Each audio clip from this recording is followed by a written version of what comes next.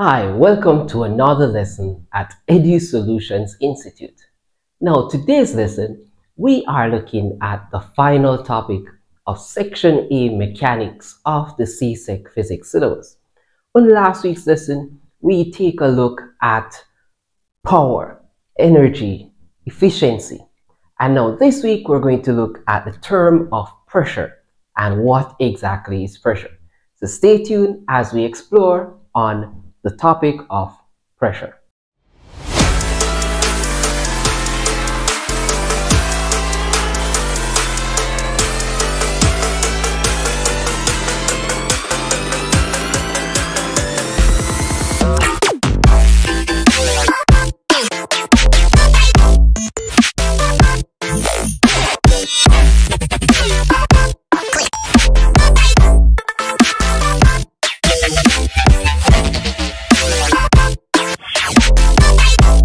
The term pressure has to do with the effect of forces acting on a specific area. So therefore, we get pressure when there is a force that acts on a specific area. So example, if I put my hand on this board, then my hand is exerting a force on the wall, which is in this specific area here where my hand covers. So it hence produces a pressure at this point.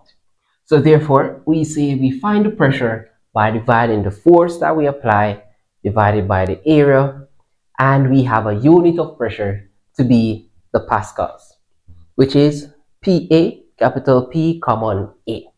Now, it's very important to know that the unit for area should always be in meters squared. So sometimes the examiner will put at centimeters squared, but the important thing is to note that all unit for area should be in meters squared.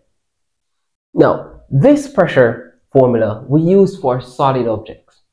So when solid objects exert force on something else, then this is the force, the pressure formula that we use. Now, pressure does not only exist with solids. Pressure exists in liquids and gases. And that term we collectively call them fluids.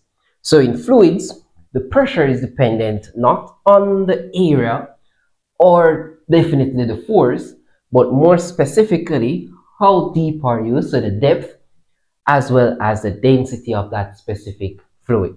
So if we take into consideration water, right? So if we're at the top of the water, it's less pressure than when we're at the bottom of the water because the depth is changing. The density, if we're comparing UV in water, fresh water, or UV in seawater. Seawater is a little bit more denser because it has the salt. So hence, in seawater, at the same level, you will have a greater pressure than if you're in a fresh water at the same level.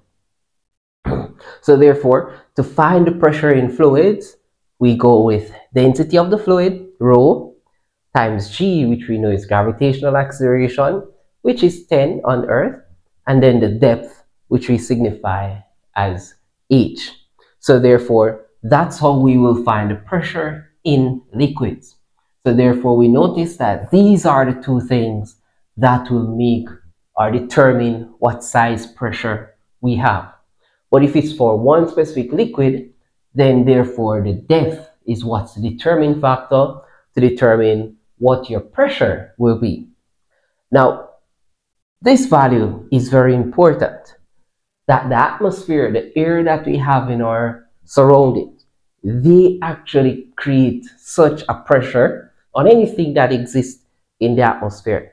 And at standard conditions, this value is 1.01 times 10 to the 5 pascals, which tells us that this is the amount of pressure that the air particles will have on objects that exist inside Earth's atmosphere. Now, if we are going to consider the pool and we find the pressure inside the pool at the bottom of the pool, now it's important to know that that pressure is only due to the water. Now, if the question asks us What's the total pressure on that object? Yes, the water is producing the pressure, but also the atmosphere is actually pushing down on the water, so it's adding more pressure.